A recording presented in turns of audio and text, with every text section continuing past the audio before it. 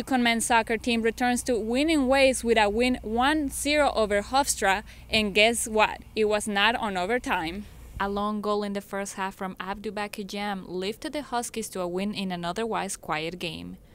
Only 9 shots from UConn, 10 from Hofstra, but the Huskies still had the best chances through their junior forward. Give our guys credit. They got a W. Brilliant goal by Abdul and Mania.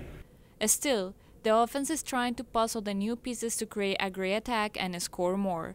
UConn only has 3 goals so far. I feel good with them because they play good, but they need time. But it's up to us now to help them to adapt it really quick. I think now they're good. 2 from Abdu, 1 from freshman Austin Da Silva. That is it.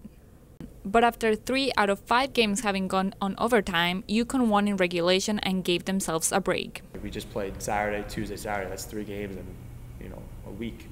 And that's tough. So not having to go into overtime, hopefully we'll give our bodies a little bit of break, and we'll be ready for Saturday again.